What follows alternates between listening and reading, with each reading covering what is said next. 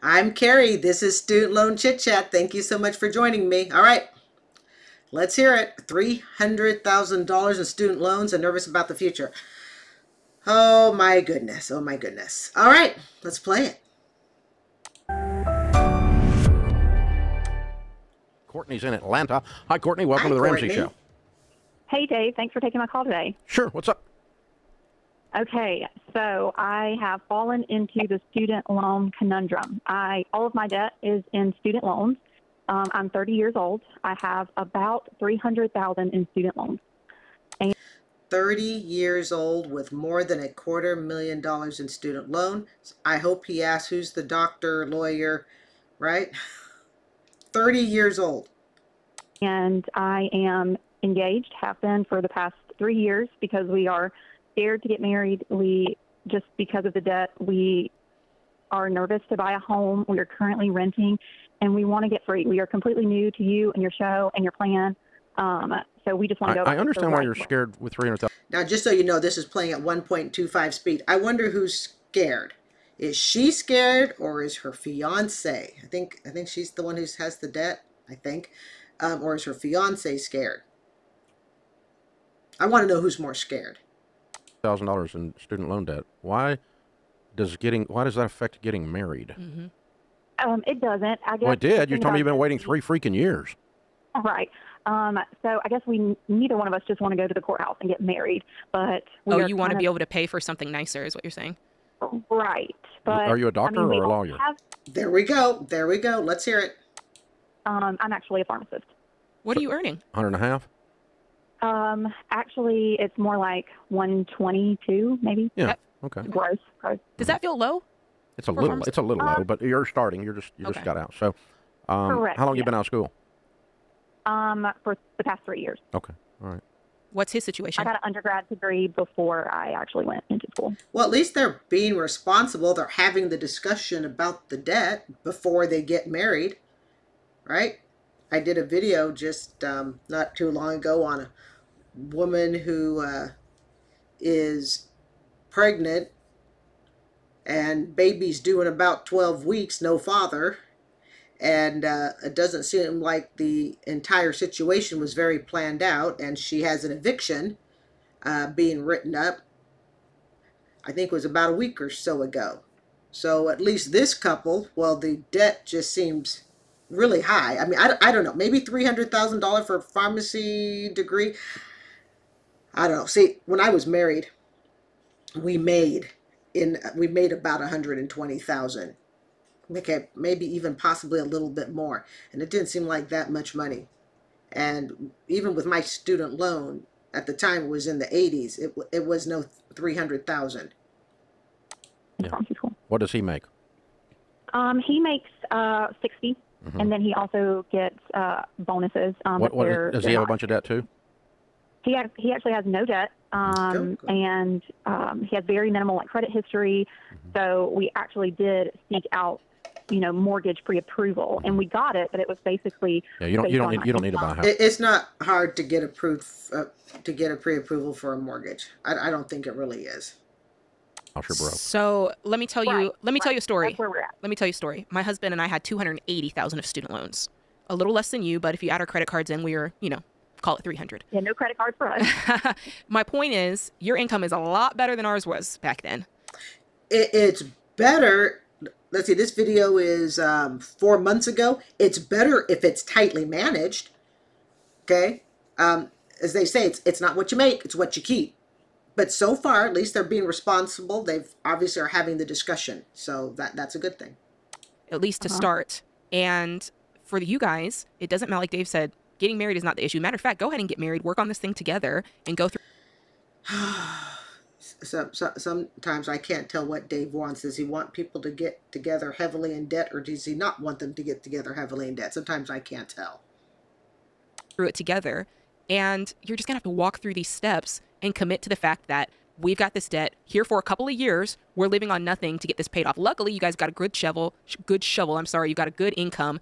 And that's it. It's just the student loans, right? And Courtney, you feel stuck. I don't think it's as easy to pay off as they're making it sound. I really don't. If I think about when I was married, Okay, I didn't make 60,000 a year at the time. It was probably closer to the 50,000. Okay, I don't. I've never believed it's as easy and as simple as sometimes the Ramsey show makes it sound. If it were so easy, and I've said it before, we would not have 30-year mortgages on $300,000 homes.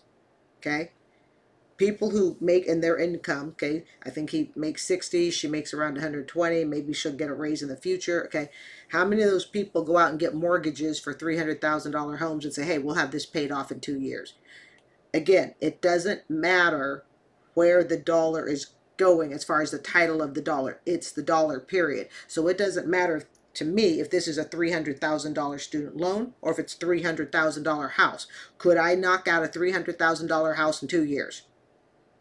It makes no difference. And I think this is part of when people go, how come student loans last so long? Because it's never as easy to knock out the bill as fast as you would like. It just isn't. Now, some people, granted, can do it. Some people really, really can. All right? Not saying everybody can't, but I think they're almost more the outliers, unfortunately, that are able to just take it and knock it out. But if $300,000 bills were so easy, then people in $300,000 homes shouldn't need a mortgage for more than just a couple of years. Don't you? I really do. And you Yeah. feel a little bit ashamed to marry him and Attached and, to all hand, of and it. hand him $300K. I would really like to know who's more afraid of the marriage.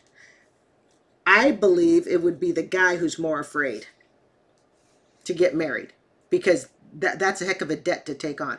I will link at the end, okay? I will link at the end of this video the attorney. Excuse me. It was a 30-year-old who talks about why he would not marry somebody ever again with a massive student loan debt. This would be considered massive. He was an attorney, 30 years old. And as he said, he put in his words, it was a bloodbath getting through it. And he was not married, no kids. Okay, he was able to put all the card pieces where he needed them to go, but he described it as an absolute bloodbath. And when he had the opportunity more than once to get married, he turned both of them down, saying, I'm not walking that path again. It's never as easy as it seems. I'll try to link that video at the end. If you listen sometimes, to the Ramsey show, it makes debt just seem almost like it's just a whisper of a kiss to get rid of. Yeah. Like you're going, there's pretty serious dowry here, yeah. That's an old word, but yeah, you know what I'm saying. Yeah, it's so it is messing up, not getting married, but it's messing up your view of yourself and your relationships. Is that? Well, and it's also difficult to budget because, we want to have one bank account. You don't need to have one bank we account want until you're married. Correct. Yeah. Yes. Okay. We Let want me project a future for you that you haven't seen. Let's run some numbers for a second. Okay. Go get married this weekend. Okay, and here's what I suspect is going to happen. All right, he's going to project what their future dollars are. Okay, and the projection will be she'll be at the top of her field, top of the career in just a few years. She'll be bringing all this money, and this debt will be gone in 2 years. I know I'm debt free. I don't project like that. I don't think it's wise to project like that because what happens if the future doesn't deliver on that? I mean, you can try, but to put it in stone and say, "Yep, this is how much money I'm going to make by such and such date." I did not become debt free. I can honestly tell you because I thought into the future how much more money I would make. I actually became debt free by going, what would happen if I didn't make additional money in the future? What would happen if my teaching job never gave me another pay raise? What would happen if I had to cut down, due to medical reasons, my income by half? That is how I became debt free, and it required me to drop everything. That's how I became debt free. And I still had a student loan at the time because I just became debt free September 2023. So I've only been totally debt free like 8 weeks ago, but I was on that path. Okay. And I became debt free 9 months earlier than expected. All right, I wasn't expecting to become totally debt free till summer 2024. I mean, 110% completely done, yada yada. Okay, it got bumped up by 9 months. So I became debt free 9 months earlier, but I was already on that track and I was solidly on it. But I didn't get there because I looked at the future and said, well, I expect to get another $1,000 teaching pay raise within this time, and then I expect my part-time job to give me this. That's not how I did it. I took everything and I said, what would happen if I lost it? What would it take for me to be able to keep it? How little would I have to have? How little would I have to own? And that's how I, purchased a very small condo versus a bigger condo. Purchased half of what I could afford. It's how I trimmed down all my budget. And I haven't had cable since I've been divorced, which was over 10 years. I think cable's a huge waste of money for the most part. No, just ride with me on my little trip here, okay? Just for a second. It sounds absurd, but you've been dating for 3 years. You've been engaged forever. We'll celebrate in other ways later. Now, if I calculated correctly, you make 122, he makes 60. That's 182. He has no debt. We have now one house to support, one set of rent, one set of heat and air, one set of electricity, one set of water, one set of things in the refrigerator. You with me? Right. So your living costs go down approximately in half. The living costs go down for her. For him, hypothetically, it's going to go way up. Not hypothetically. His cost is going up. He's marrying into a $300,000 debt. He's marrying into we need to make sure we pay at least $3,000 a month towards the student loan, or we're going to incur interest on interest. Her costs go down. His shoot up. I also have a car payment. Oh, what do you owe on your car? 20. Okay, we'll put that in the story too. Okay. Now, so you make 122, he makes 60, and he has bonuses on top of that. What do you think he'll really make in the coming 12? Okay, see, this is the thing. I don't count bonuses. I don't count them. If it isn't in my base pay, I became debt free because I never counted those things. I never relied on those things. Not a penny of it. And I know someone who literally calculates her bonus as part of her cost of living, as part of her housing, as part of her transportation. And the problem, the problem with that is she actually lives her life based on that dollar figure. And it's fooled her into thinking she has more money than she really has. Because there have been times when the bonuses haven't come in, it's been a panic. Well, if you're not relying on your bonuses, okay, and you're just looking at what you make right now, what scenario with what you make right now what situation financially would you sit in right now based on what you make, assuming you did not make any more in the future? That's where I project. Anything else is just, cherry, what is it? Whipped cream and cherries on the cake. Anything else. So that's where Dave and I definitely are on different wavelengths. I don't go, okay, what would happen? Okay, I don't do this. I have a part-time job, and it's a pretty stable part-time job because it's right at my school. I don't ever go, well, now let's see, if I do my part-time job and I can bring in an extra, $400 a month, and I do that for so long, this is what I'll have. I don't allow myself to do that, because what happens if I have to leave the part-time job? Okay, I mean, it is a part-time job. It's a little side gig. All right, what happens if I have to leave it? I don't factor the part-time job into my budget. I don't factor bonuses, side gigs, future pay raise. I've never factored that into my budget in over 10 years. And I swear it's how I became debt-free. Because if I had factored those things into my budget, I would have gone, okay, let's see, when I got divorced 10 years ago, I was at 50,000. I could go, okay, let's just assume now in the future I'm going to be at, 58, 59, 60,000. I'm going to pace my financial spending on that. I never did that. I've always looked at it as just, this is what I make. And anything, extra is just great. Well, it's including his bonuses. She can't factor the bonuses. They are bonuses. They are not base pay. Probably maybe 170 with the, I mean, maybe 70 with a bonus. Okay. This is the problem, though. You don't actually know. You're pulling straws. You don't actually know. It's a bonus. It can be anything. You know, what is it? What is it? You shouldn't rely on it until it's actually in your hand. Okay?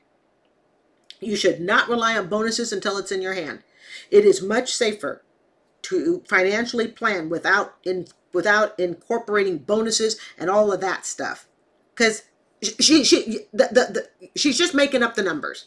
She's just making up numbers. And for me to become debt free, I could not afford to make up numbers. I had to work with what was actually here today.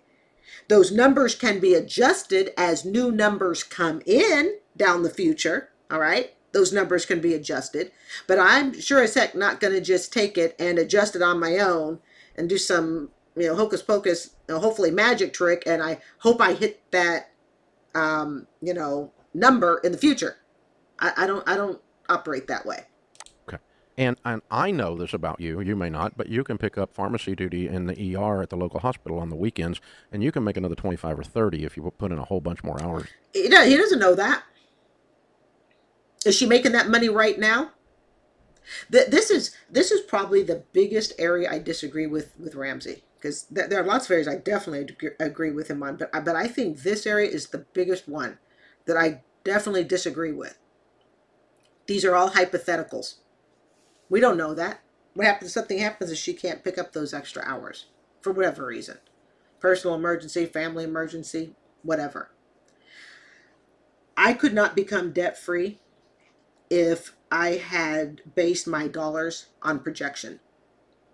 And I mean, that's just me. Maybe other people can.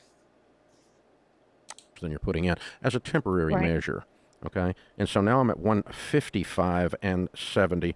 So all based on numbers that are what? Hypotheticals. Nothing is real.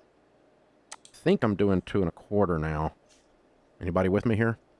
I got $300,000 in student loan debt, and I'm going to take my 2 1/4 and I'm going to live on 50. Okay, but the dollar amount that this is all being based on hasn't actually occurred yet. Gives me 175 minus taxes to put on the 300. You're debt free in 2 years. Everybody who owns a $300,000 house should have it paid off in 2 years from these figures. Why do we have 30-year mortgages? What happens that creates us to have 30-year mortgages? Why do we even need 15-year mortgages? Just by picking up extra hours. Picking up extra hours, living together, married, On 50. and spending no money. You're not eating out. You're not going on vacation, and you're sure as crud not buying a house. We might be selling your car. Right. To get a cheaper car. But the goal here is to get free, because otherwise we're stuck. We want to get free so we can buy a house and live a great life together and build wealth. And have kids. And have kids and be generous. But right now, you can't see that because you've got Mount Everest stuck between you and hope. They have a house in front of them. That's what they have. They have a house in front of them. And when they go get their house, are they going to pay it off in 2 years? If you can pay off a student loan in 2 years, why can't you pay off a house in 2 years? What's the difference? It's all the same dollars. Right. And I just took Mount Everest apart with a pickaxe in 2 years. But using numbers that are not confirmed. Like I said, this is probably the only area I really disagree. Whereas if she used her real dollars that she actually makes, they can project, okay, this is what we know we can do. These are the deadlines we know we can meet. Anything extra that we can throw towards it, we're going to do that. When I paid off this condo, and I did get a little help, with a significant down payment with my inheritance, all right? But again, and I've said it before, I still had to take out about a $50,000 mortgage. It was just a little under $50,000. So it wasn't like, I could just take my inheritance, throw it all, into the condo and say, okay, I'm all done, all right? But it did pay for a significant portion. It paid for the remodel and all of that. But I still in determining that I wanted to pay it off. This is actually what happened, okay? I took out a 15-year mortgage, and I actually had projected to pay it off in 7 years, okay? And I projected it based on what I made at that time, never accounting for future money. So I knew 7 years is what realistically I could pay it off in. Then the pandemic hit, and we got the stimulus money. Then I picked up a part-time job. That money came in, okay? All this stuff started rolling in. All of that extra money that I received then just simply got shoved towards the condo, and I was able to pay it off in 3 years. That to me is a much better that to me is a more realistic budget plan than me hypothesizing? I hope that's the correct word. Than me hypothesizing, well, if I make this and I think I can get this in the future, because what happens if I don't get it? Then I'm going to be disappointed. What happens if this goal can't be met? Can't be met? What happens? I did that. Right. But I'm telling you, it's gonna be a really hard 2 years. Because all the little luxuries you're accustomed to, none of them.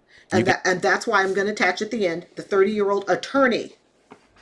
Okay? The 30-year-old attorney who said after he paid off his $200,000, and it was a bloodbath, and everything he had to do to get that paid off, he said he would never go through it again. Get nothing. Don't you dare see the inside of a restaurant unless you're working there. Yeah, so tuna fish I did have and day-old bread. I agree. Yes. So I guess the biggest thing was I did hear several of your advices to other people, just being like, don't rely on public service loan forgiveness. Do it yourself. It just got you out of debt in 2 years. Why would you even bring that up? Right.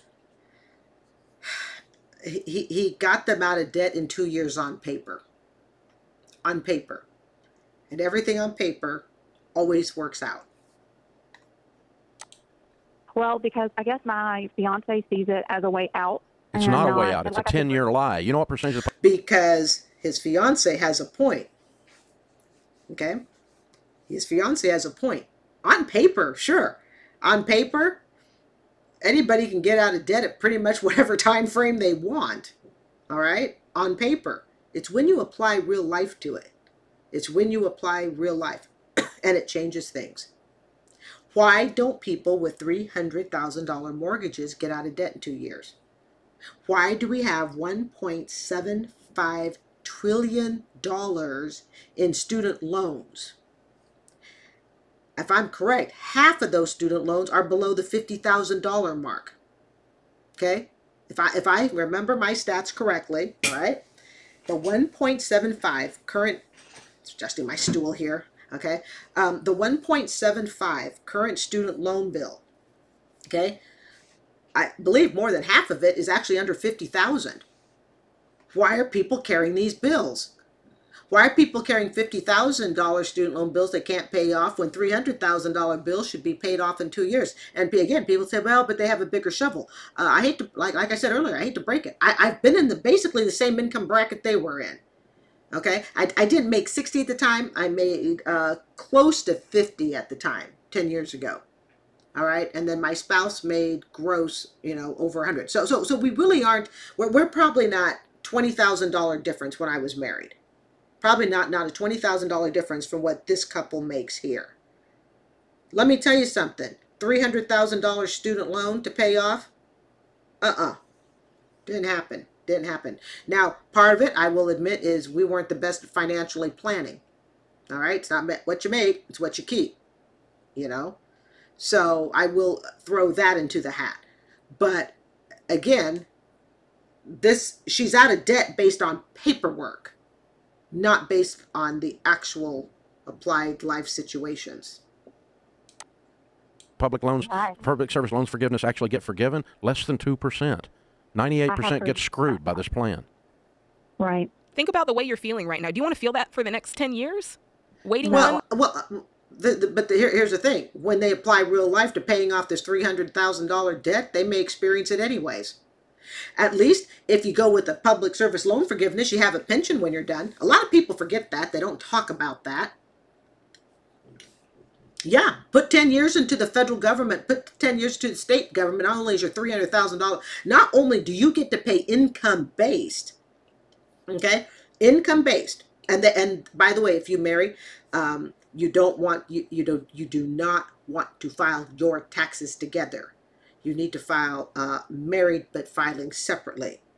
Otherwise, what can happen is his taxes will affect her income-based payment, and you want to actually show as little income as possible, so you pay as little as possible. So you want to make sure you file married but filing separately, okay, when you're trying to do income-based. But a lot of people don't talk about the fact that, 10 years, lots of people are paying 10 years on their, lots of people are going onto their student loans 20, 30 years. All right, 20, 30 years. PSLF or not, public service loan forgiveness or not. So when people say, oh, gee, you want to be on that for 10 years? We can have you off in 2 years. On paper, you can. But don't forget, PSLF, you work for the federal government, state government. You also walk away with a pension. So not only do you not have to pay the $3,000 a month bill that they're going to have to pay, all right, that'll probably get knocked down to her income because it's income based. She'll pay pennies on the dollar. Plus, she'll be earning towards a federal or a state pension, federal, state, city pension. Nobody ever talks about that.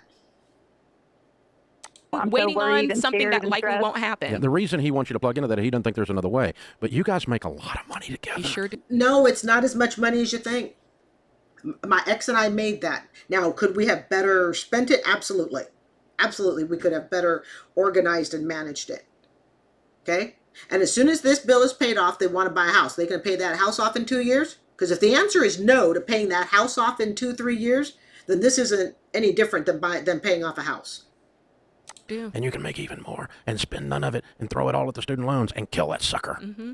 $150 a year for 2 years out of 2 1/4, and you're free. Mm-hmm. You're going to be done in 2 years. It took my husband and I 7.5.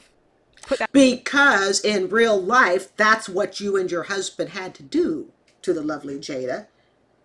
That's real life. Okay? And I'm sure if Jada and her husband had put it on paper, they'd been out of debt in 2 years also. Because remember, she said that her debt was about $280, so respectively $300. So how come Jada and her husband couldn't pay it off in 2.5 years? Now, maybe they made less. I don't know. But either way, this is all 2.5 years based on paper. I would not be debt-free today if I had based all my stuff on paper. I had to look instead at what I really, really made and drop my bills down as far as I could get them. And I continue to keep them dropped. I actually, I put about 30 to 35% of my income now goes into retirement. Ever since I became debt free. That's actually my January 2024 present to myself. Actually, I've already started doing it, but my official start date is January 1st, even though it's already started. I literally started putting 30 to 35% away, I think within 2 weeks of becoming debt free. It was like, boom, let's just get it started. Plus, of course, the emergency savings account. Okay, need a couple months savings. I'd like to build up a little bit more than a couple months, but for right now, I got about 2 months. I'm cool with that right now. That in perspective. Okay. And we rented the whole time, so and you had let babies. that make you. And we had and this was years ago. And what was rent at the time? All right, I think that was probably a while ago that they rented. Okay, because a 1-bedroom apartment now. $1,800 a month in Tampa. $1,800, $1,700 if you're lucky. That was after the fact. I know. But for you, 2.5 One after the 7 years, was it? Yeah, it was after. Okay, and again, this show was 4 months ago. This episode aired 4 months ago this year. After the 7 Oh, you years. didn't have any kids after 7? We waited. Okay. We rented for. Here's the stats. We rented for 10 years, and waited for 11 years to have kids. Wow. Yep. Because it was doing to her what you thought it was doing to you Yes. before this phone call. Right. Now I might be off by a year. Mm-hmm. Whoopee. And that's fine. 3 years. Whoopee. Mm-hmm. I might. Or maybe 5 years. When the numbers actually show themselves. Be off by another year. You might do it in a 1.5 years because you guys just go That's bananas right. and your husband goes, hey, game on. I'm working 24/7. We're getting done. Get married this weekend and kill this debt, girl. Do it. See, I say no. And like I said, I will link that video at the end about the attorney who's like, he's like, he wouldn't marry a woman with $200,000 in debt, much less 300. Well, I appreciate your advice. I feel like She's not going to do it. She's No, not do going it. to do Please it. do it. She may do it, but the person she's marrying may not. I'd really like to be a fly on the wall in his brain. Okay. I mean, he may love this woman a lot, but the fact that they have been engaged for 3 years during this. Okay. I mean, it says good things about her character, though. Okay, it says very good things about her character and that she is very aware of the debt, she's aware of the responsibilities, yada yada. But I would like to be a fly on the wall in his brain. Everybody in America just heard that. You are not. Thank you for your advice. Thank you for calling, Courtney. All right, that's the end of that. I'm going to go ahead and expand the screen. Sometimes I just have a hard time finding my screen corner. All right, this really is probably the only area where I can say I won't say vehemently, that's awfully strong, where I don't agree with the way Dave projects their future financial success. Okay. I really believe in looking at what you have. Keep that same budget. What would it be if it never went up? Where would you be? And anything extra that you get, consider that a gift. And I can tell you, even today, as soon as I became debt-free, and like I said, I was debt-free about 9 months earlier than I planned. I planned to be 110% debt-free about May 2024. And I've just, I've used my part-time job and everything that could possibly come my way, but I've never factored that into my budget. And as such, I think it really helped that when I did become debt-free earlier, I've been able to avoid lifestyle creep. And for those who may not be familiar with what lifestyle creep, it just simply means the more you earn, the more your spending tends to go up. I've been in reverse. The more I earn, my spending has dropped, stayed the same. And I can tell you that today, even with putting, 35% a month into my retirement, I live today on what I actually took home per paycheck about, I'd say about 8, I won't say quite 10 years ago. I take home a little bit more than that, but I would say about 8 years ago. I live today on that. And it is also how I budgeted to get out of debt. So I just simply want to share, how I do it. For somebody else, it may be better to do it the Dave Ramsey way. They may feel that, that gives more hope, whatnot. I think for me, my way gave me hope. And it kept me incredibly grounded. And anything that came along the way, any pay raise, any bonus, any unfound money, okay, $5 while taking a walk or whatever, okay, that was all just extra. And I put that extra towards the budget. I mean, towards my debts, loans, whatnot. I should say my mortgage loan. But I don't feel comfortable planning the future on money that has not yet been made. I'm Carrie. This is Student Loan Chit Chat. I want to thank you so much for joining me. I do hope you will consider subscribing, and you have a great day. Bye.